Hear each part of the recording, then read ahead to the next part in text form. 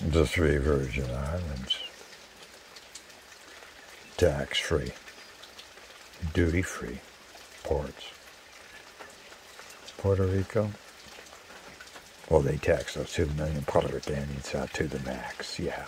And Tennyson, yeah, he's a well-seasoned pirate, although he does shower regularly, and he knows every detail, every angle to exploit this difference. Yeah, he works the border. He works the gap. Yeah, and this way, Tennyson, anytime he wishes, is guaranteed a 100% free round trip to the Hippie Haven in the Virgin Islands by doing the Inter-Island Cigarette Alcohol Run. Well, simply known as the St. Thomas Cigarette Run. And yeah, besides the extra pocket money, an adventure, the fun of it, change his head, get a break. Like you said, at the catamaran, he needs a vacation. So, and he always is guaranteed a free place to stay at the Hippie Haven, because at the Hippie Haven, he's celebrated. He's a star. He's a modern-day buccaneer. And, well, let me explain how this works, this St. Thomas Cigarette Run. First of all, why are the Virgin Islands duty-free? To lure in the extraordinary lucrative cruise ship business, yeah. If you're downtown and there's 2 or 3 cruise ships in Charlotte-Amalie Bay, and they let them out, you got 45 minutes. This is just a quick, you want some good duty-free alcohol, go for it. Get back to the ship. Well, these mass trash, middle-class tourist horse, you got to actually wear shoulder pads and a helmet to be safe. The streets are so packed, you're walking off the curb. You get mercilessly pressed back against the jewelry shop's retaining wall. They take over the streets. You know that bull run in Papelona? That's an easier gig to survive than this. Well, Tennyson's got his shoulder pads and a helmet. He's going for a touchdown. He's going for 10 cartons of Pall Mall, extra filter. You can get a carton of them. $2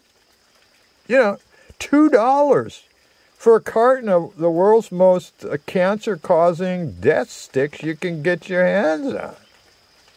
We're talking 20 cents a pack. Oh, you get those back to Puerto Rico? Where you got to have a government tax stamp on each carton? They're 3 times more expensive in Puerto Rico. And Tennyson gets 10 cartons. Well, whatever the orders are, because he's supplying the bars. In Old San Juan. Whatever they order. All right, 3 cartons of Pall Mall. Okay, some Lucky Strikes. You want some Camels. You want some, Benson Hedges. You want some menthol, whatever. He's got a shopping list.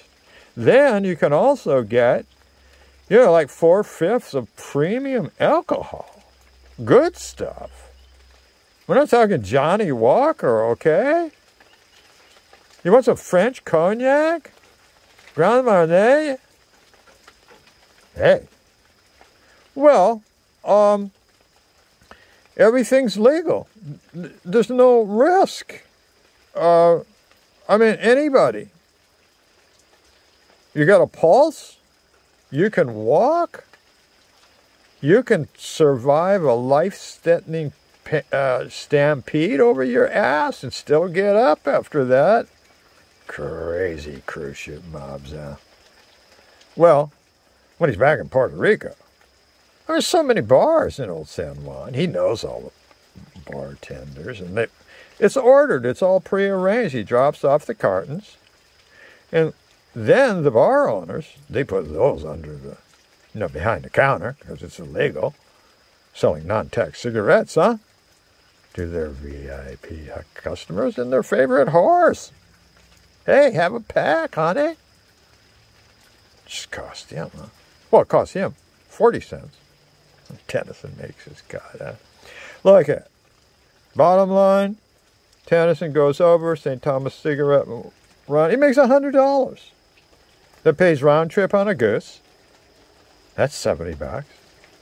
And he makes a sandwich for the day. And in St. Thomas, he's always got that free place to stay, because not only him, but all hippies in the Caribbean have a free place to stay. Yeah. Hippie Haven? Well, let's talk about the Hippie Haven. It's a Danish mansion.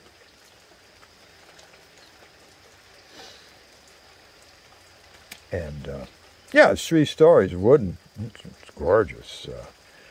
Right off the bay side of Charlotte-Amalie. I mean, it's less than a minute by foot from the charming bay. Charlotte-Amalie. Oh, picture, postcard, Caribbean port. Oh, named after the voluptuous mistress of King Christian of Copenhagen. Yeah.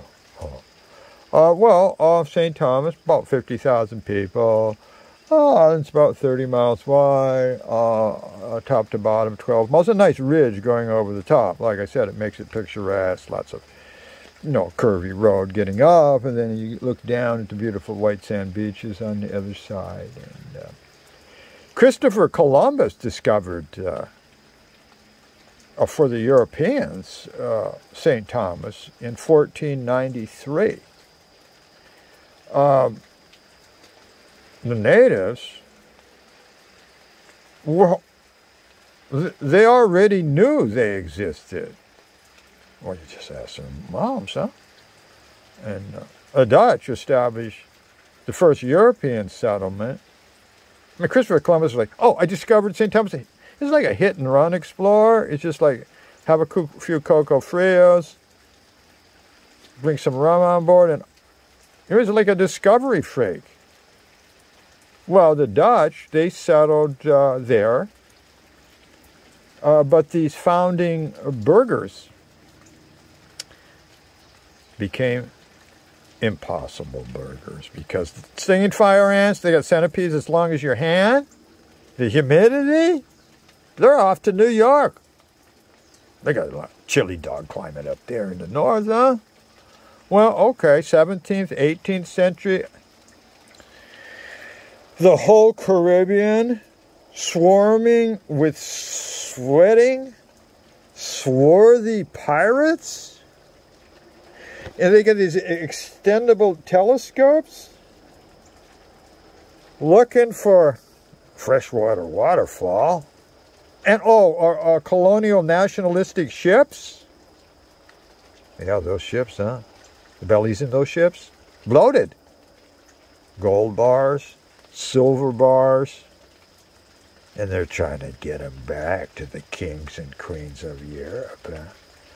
But the pirates, they have other ideas, and they're free. They're not aligned to any nation. So let's just